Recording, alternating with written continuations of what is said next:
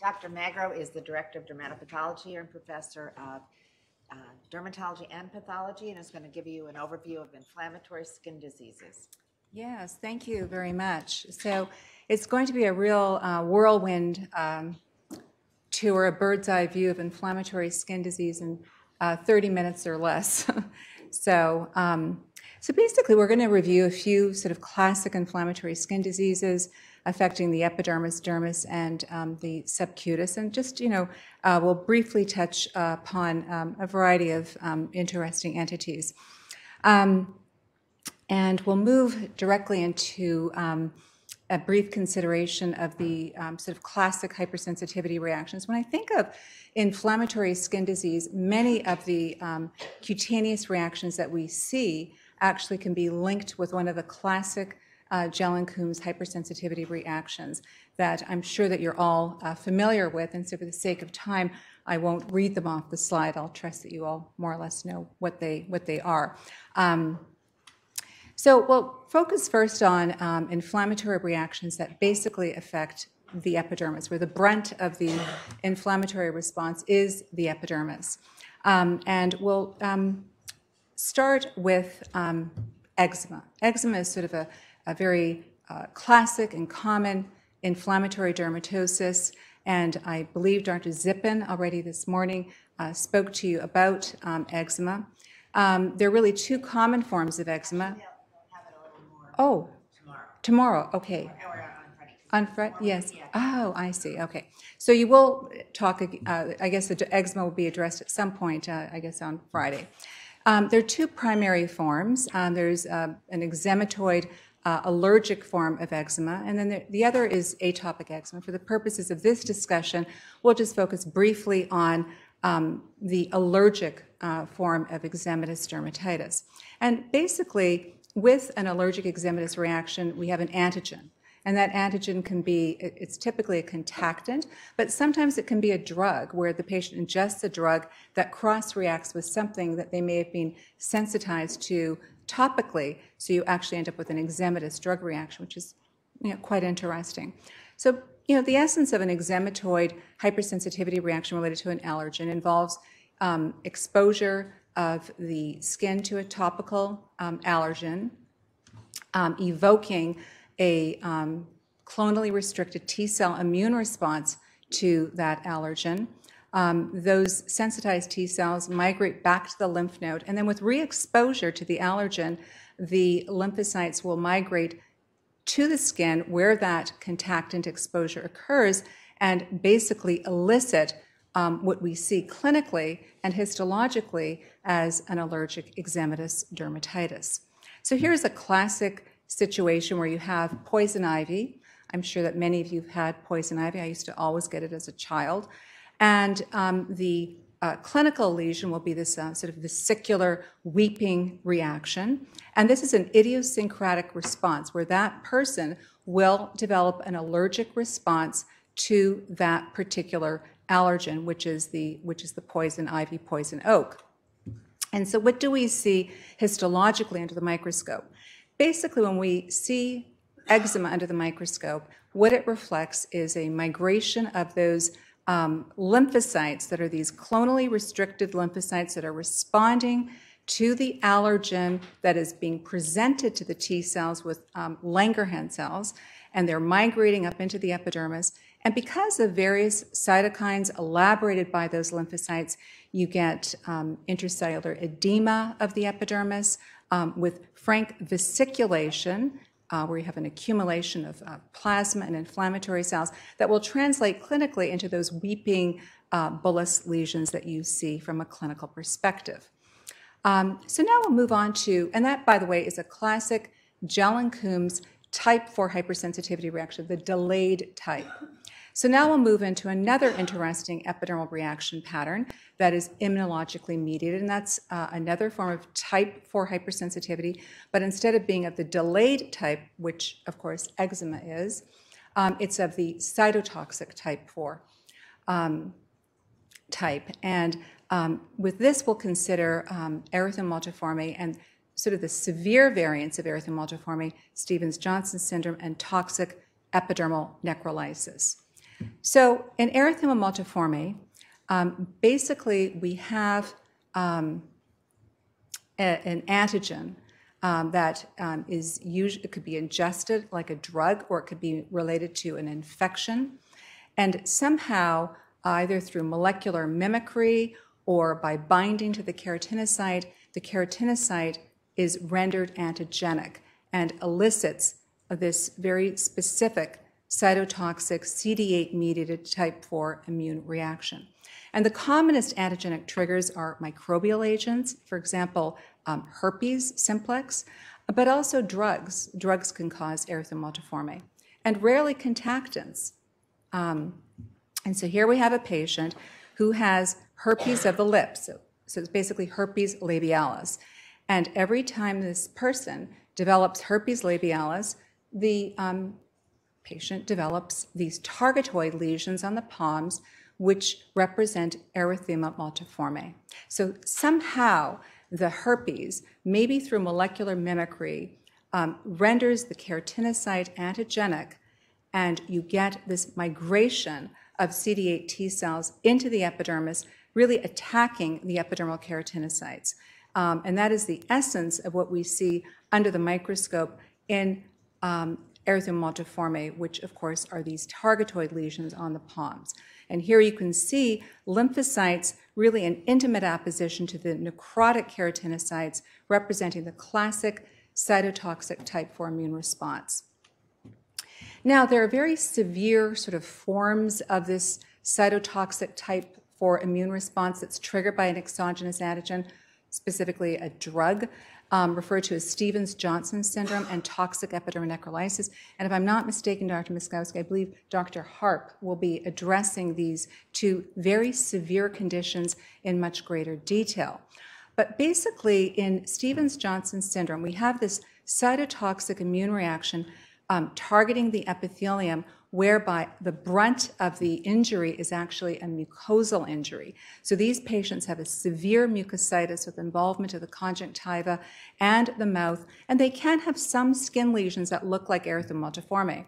Now, the other form is toxic epidermal necrolysis, and here the brunt of the injury is the skin, but the skin is extensively damaged. There is broad sheets of skin that are sloughed off. And typically, more than 30% of the entire skin surface is sloughed off in toxic epidermal necrolysis. And so here you have an example of a patient who has this diffuse erythema with the sloughing off of the skin. And interestingly, there are some background lesions that are erythema multiforme-like, but really this patient has more of a toxic epidermal necrolysis-like picture. And what one sees under the microscope is similar to what we see in erythema multiforme, except the degree of lymphocyte infiltration of the epidermis is much less.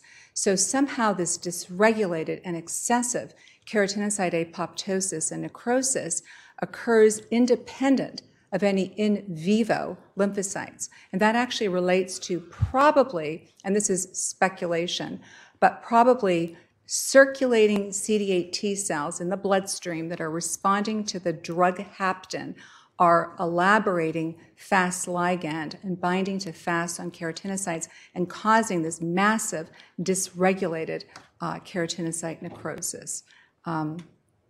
So I'll just move on to the next topic, just for the sake of time, because we only have 30 minutes here, psoriasis. So Dr. Wildman gave you a very excellent talk on psoriasis and had that really wonderful patient presentation.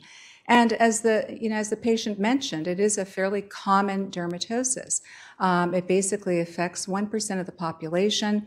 The classic type of psoriasis, of course, is psoriasis vulgaris, where you have this predilection for the psoriasis to involve the elbows and the knees. But of course, we can see other types of psoriasis. Sometimes the patients can become entirely red, and I'm sure Dr. Wildman discussed this, erythrodermic psoriasis. At times it can be a very striking pustular reaction on the palms and soles, referred to as pustular psoriasis. And so here we have a classic example of psoriasis vulgaris here, the scaly sort of patches on the knee. And this is another variant, which is pustular psoriasis. These other forms I'm sure have been mentioned. For example, guttate psoriasis. That's quite interesting. It's an eruptive form of psoriasis that occurs when a patient has streptococcal pharyngitis.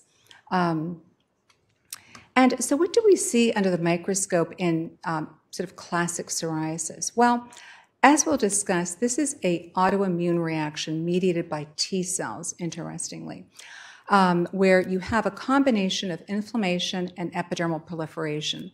So the epidermis is hyperplastic, but at the same time, you do see these areas in the biopsy where the epithelium is quite thin, and that is because even though psoriasis evokes this epithelial hyperplasia, because it is a T cell reaction targeting keratinocytes, the keratinocytes are damaged as well. So there is some thinning of the epidermis, paradoxically. There are inflammatory cells, and the inception of psoriasis will be a lymphocytic infiltrate, a T cell infiltrate, migrating into the suprapapillary plates. But because of the cytokine milieu, which is sort of rich in IL-17, you'll get a lot of neutrophils at some point in the temporal evolution of psoriasis. And so here we can actually see the classic pattern of neutrophils within the stratum corneum. So as I was mentioning, it is a Th1 autoimmune disease.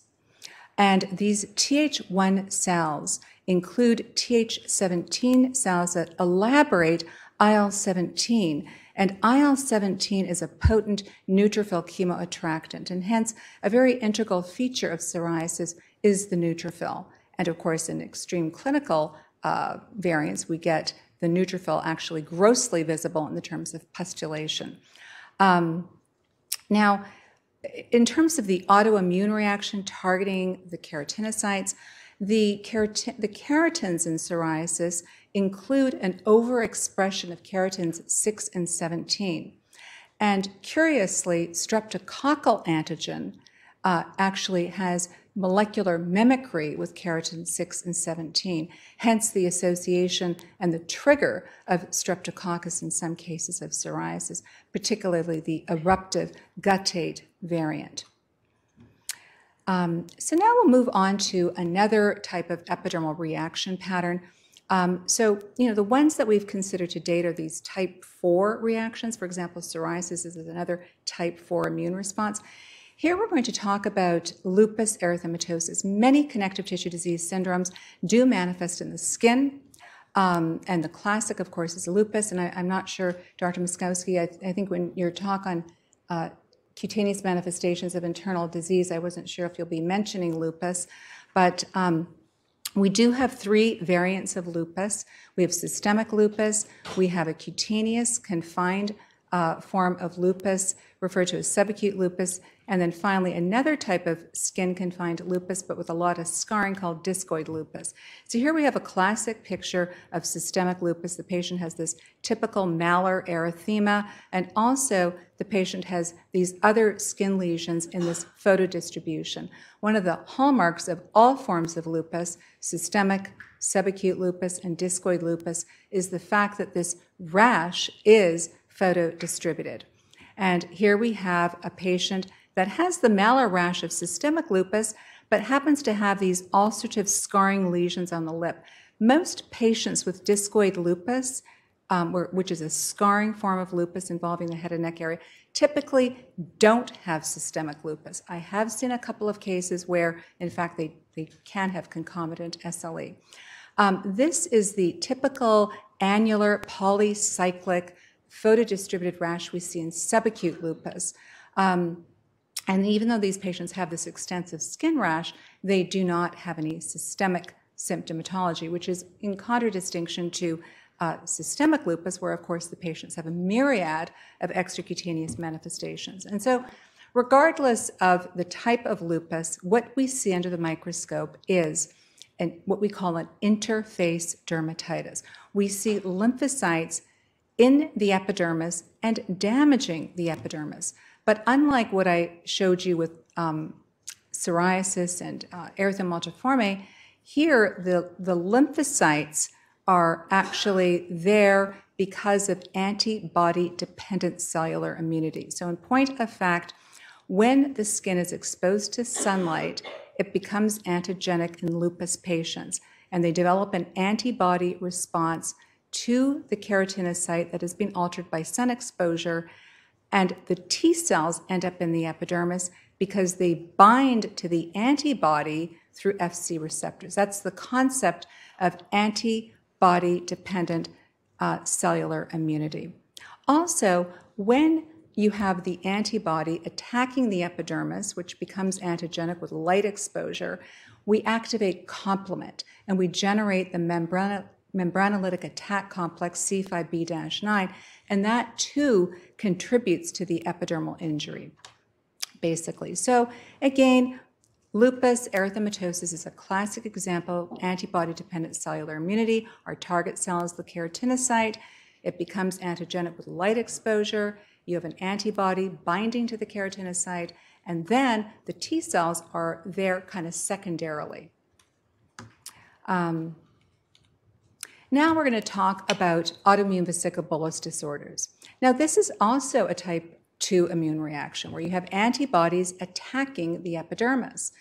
And the two broad categories of autoimmune vesicular bullous disease that we'll consider today are pemphigus and pemphigoid, as well as dermatitis herpetiformis, which is a different type of autoimmune vesicular bullous disorder, likely related to an Arthur's type 3 immune complex reaction. So let's look at bullous pemphigoid. So in bullous pemphigoid, we see it as a disease primarily of elderly patients, but in fact it can occur in all age groups. And these patients will present with these large, tense bulla. The lesions are intensely pruritic. What does one see under the microscope? Basically, there is an epidermal-dermal separation. So something has happened whereby the epidermal basement membrane zone is disrupted. And it has been disrupted by an antibody of IgG isotype. Somehow, there is an antibody that recognizes the epidermal basement membrane zone as antigenic and evokes this attack on the basement membrane zone, resulting in this blister. And one of the characteristic hallmarks of bullous pemphigoid is prominent tissue eosinophilia. So when you look at the blisters of BP, they have a lot of eosinophils. And what do we see? Well, there is a test that we do. It's called direct immunofluorescence. It requires doing a skin biopsy and putting it into a special fixative called Michel's fixative. And then we take fluorescein-dyed antibodies targeting human immunoglobulin. And we look under the microscope and we assess for the presence or absence of this linear staining pattern for IgG, which is basically highlighting the epidermal basement membrane zone. And we can see it's a very striking linear staining pattern that indicates that this patient has an antibody of IgG isotype targeting the epidermal basement membrane zone consistent with bullous pemphigoid. And the antigenic epitopes are varied, but they're primarily these two, and bullous pemphigoid antigen 1 and 2 are normal constituents in all of us of the basement membrane zone. So these patients have antibodies to it to result in this blistering eruption. So now let's talk about pemphigus. So pemphigus is another autoimmune vesicular bullous disorder, and here the antibodies are targeting what keeps the keratinocytes together, so the intercellular proteins. And we have two main types of pemphigus. We have a deep form of pemphigus that prior to the advent of immunosuppressive therapy was lethal, pemphigus vulgaris. And then we have a superficial form of pemphigus, which is referred to as pemphigus foliaceus. So here we have the epidermis, and you can see how the top layer of the epidermis is falling apart. That's referred to as acantholysis. So we have this superficial acantholytic reaction that is characteristic for superficial pemphigus, also referred to as pemphigus foliaceus.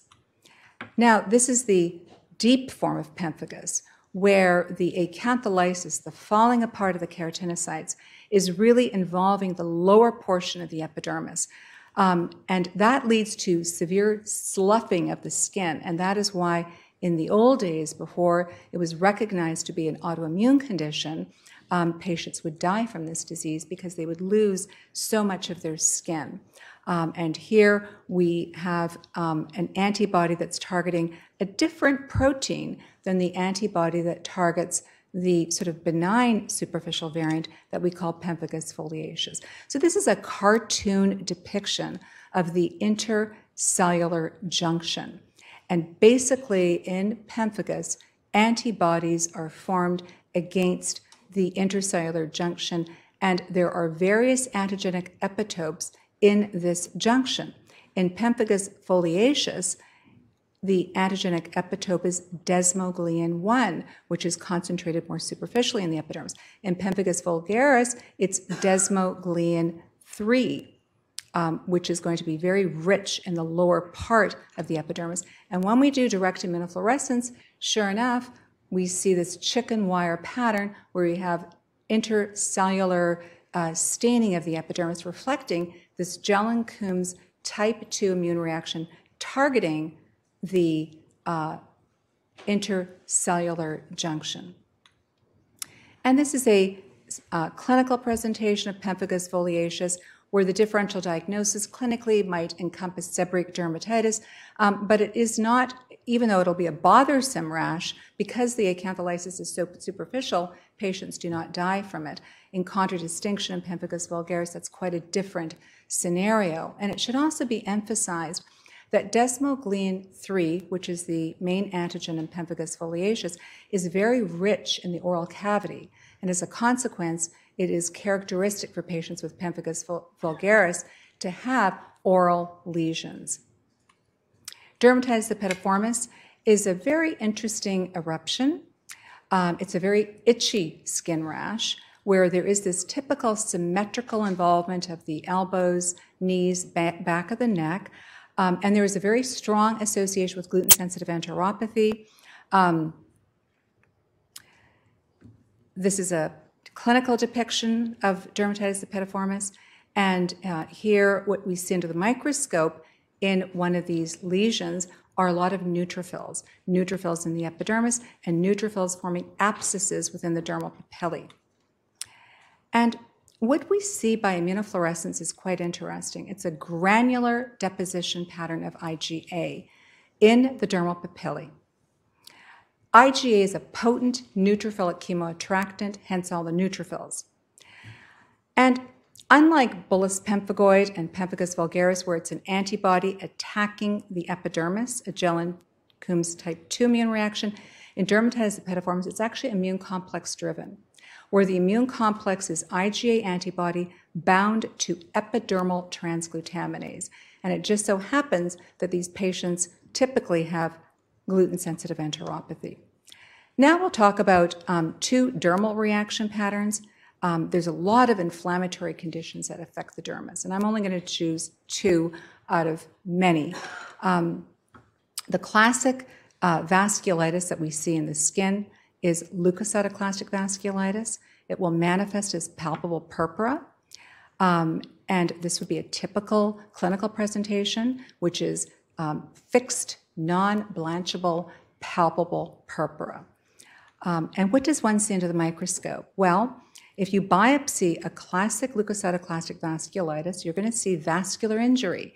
So you're going to see fibrin deposition within the vessel wall, vascular compromise with red cell extravasation, and the main infiltrate is a neutrophil.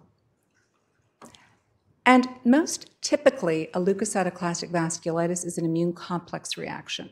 The immune complex it could be endogenous, such as in the setting of lupus, erythematosus, or it could be exogenous if the patient had a drug and they developed an immune reaction to the drug.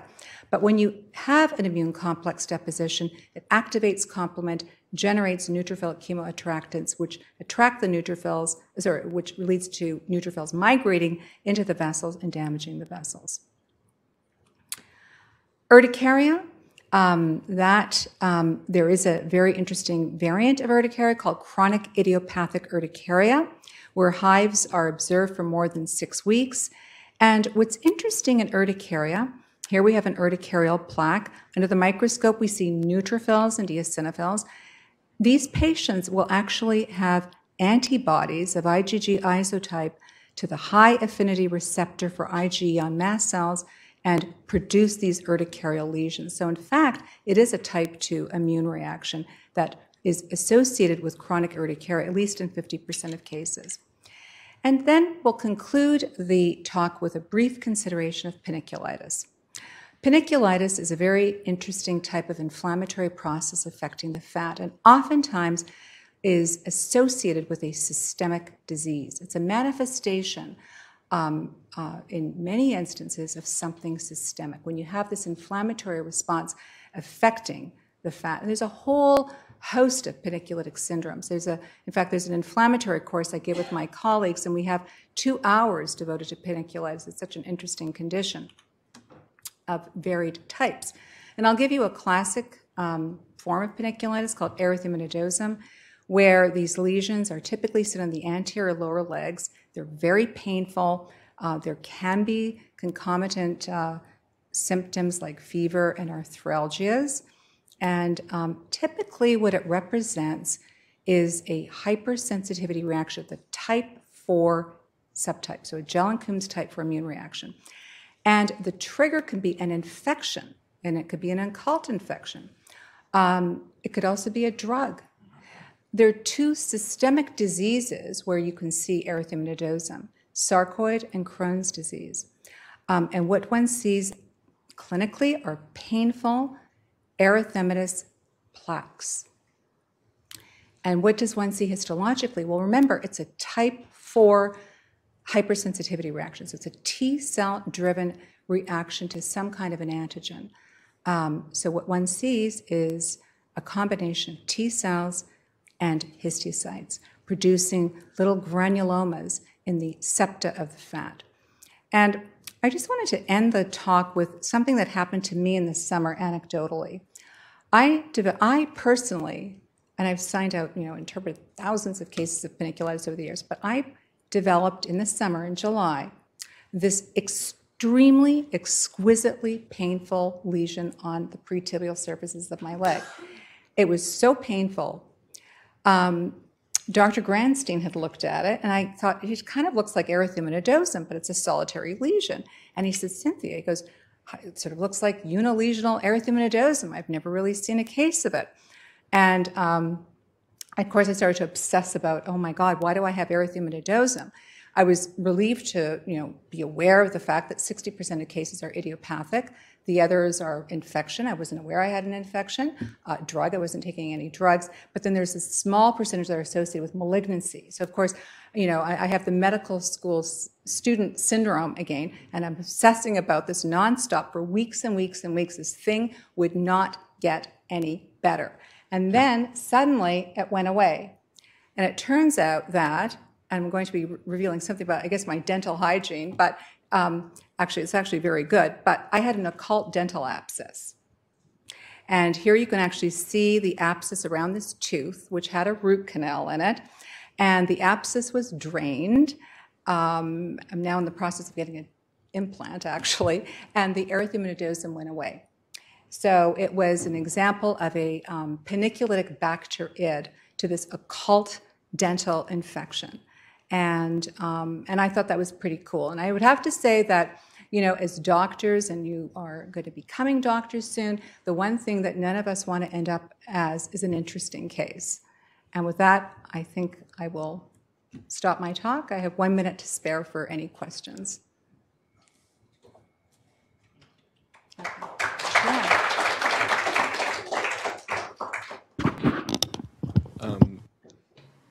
I was wondering for dermatitis herpetiformis, it says Yes. the treatment is dapsone, which is an antibiotic. Why would you use that if it's, there are no microbes involved? Oh, well, yeah. So I think sometimes dapsone is, of course, the classic therapy because of its neutrophil chemoattractant like it actually inhibits neutrophilic chemotaxis. But actually antibiotics, I suppose, also can have certain, is that what you're asking? Using antibiotics? Yeah, why is that a treatment for? Well, I guess antimicrobial agents actually can be very potent inhibitors of inflammatory cell influxes. Even in the absence of. Even in the absence, yeah. Tetracyclines are well known for granulin Yeah. reaction. Yeah. And a number of the sulfa drugs Yes. are used for neutrophilic. Yes, and and again, it's a fascinating disease, and it's I think the most pruritic condition known. In the old days, when people did not know what it was, patients even committed suicide because of the pruritus. But yeah. All right, thank you.